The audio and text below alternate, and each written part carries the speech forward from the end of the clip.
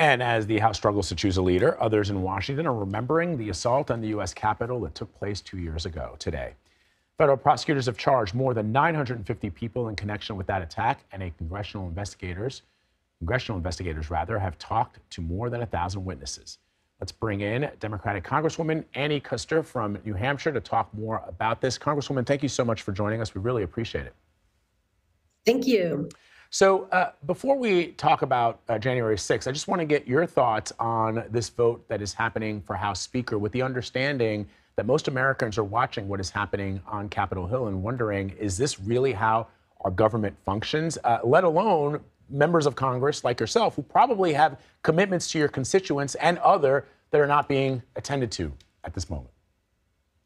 Absolutely true. No, this is not typical at all. And there's actually a through line here from the January 6, 2021 attack on our Capitol to this small band of, frankly, insurrectionists that are now attacking our democracy from the floor of the House, trying to disrupt our ability to govern, to serve our constituency, and to move the country forward. And it's really a sad day in America, once again, 2 years later.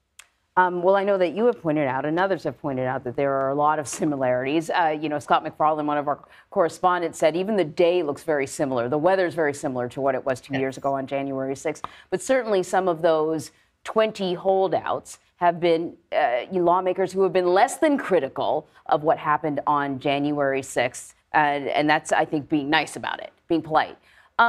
That's being very polite. Some of them are actual instigators. There you go. What do you think would have happened if we were in the current state right now, if Republicans had the majority in the House 2 years ago? Honestly, I can't even imagine. And for any of your viewers that's seen the video now, the film on HBO about Nancy Pelosi and what was going on behind the scenes with our leaders, there was terror, frankly. And, you've seen the video of Mike Pence's life was in danger. We've now seen security video. When I was evacuated from the balcony, the gallery of the House, it's just 30 seconds from when I ducked into an elevator to when the insurrectionists were in that very third floor hallway. And so our lives were in danger. Our democracy was in danger. And I can't even begin to imagine if we had not had the steadfast leadership of Speaker Pelosi and others that got us back into the chamber that night. And we were able to vote to uphold the results of the lawful election of President Biden and Vice President Harris. So let me ask you, Congresswoman, about how you define leadership. Kevin McCarthy wants to be the leader. He wants to be the speaker. He is the leader of the Republican majority, but he wants to be Speaker of the House of Representatives. And there's been a lot of talk about showing and exemplifying leadership in contrast and comparing to previous House speakers. So let's just take the most recent one, Nancy Pelosi. Would Nancy Pelosi have arrived this week on the Hill without having secured the votes before putting her name up for House Speaker? And what is the difference in how she approached it and the way that you see Leader McCarthy approaching it? Well, one thing that's always been said about Nancy Pelosi, she knows how to count. And I was a part of her whip team just 2 years ago. And I remember the dramatic weekend leading into January 3rd. People might recall that she had a few recalcitrant voters. And in the end, a couple of our members voted present, and we were able to secure the majority. But just conversations behind the scenes that had gone on for weeks, if not months, to secure 218 votes. That's the magic number in this building. And Kevin McCarthy apparently can't count. And I think it's very clear to the American people, if not yet to him, that he does not have the support of 218 members of Congress. And I think this goes way back. Kevin McCarthy actually gave quite a strong speech about the events of January 6th. But then you'll recall he slithered his way down to Mar-a-Lago, and he has been catering to these far-right extreme elements in his party ever since. And I look at this as a mom. If you cater to bad behavior, you will get more bad behavior. And this is what they have wrought within the Republican Party.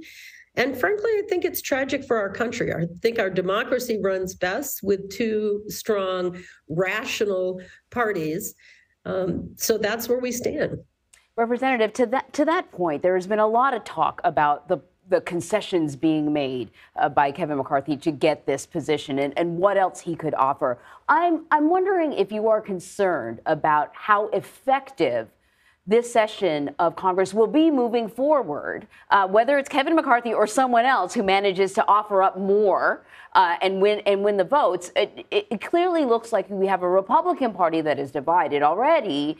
Are you concerned that we're moving into another a session that will be not particularly effective because Republicans will be fighting amongst themselves and then also fighting with Democrats?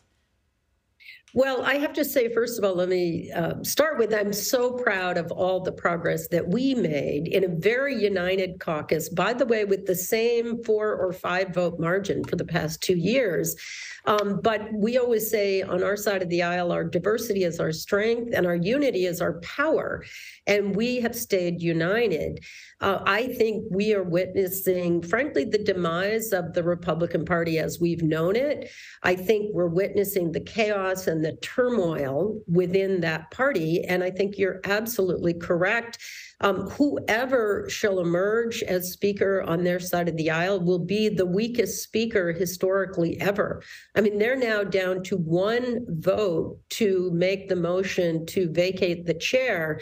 Any one of their caucus, a week after they choose their speaker, could move to remove their speaker. And we know, Congresswoman, that rule is essentially what drove Speaker John Boehner out of Congress. You'll recall that he was constantly in danger of that rule being implemented, and which is why it was done away with. But I got to ask you, Congresswoman, as we look at what is happening on the Hill right now, do you see a risk for Democrats in that now there are calls for Democrats to find a way to work with some of these moderate Republicans to elect a speaker?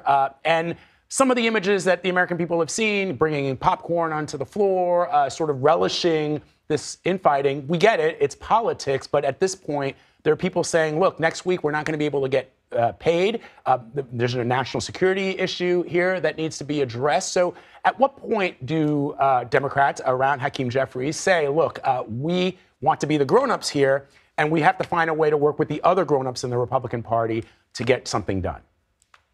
Absolutely. And those conversations are ongoing. I am the incoming chair of the new Democrat coalition, and we are the 100 or so members of the Democratic caucus that are most likely to be working with responsible moderate Republicans. And I can say that those conversations are happening.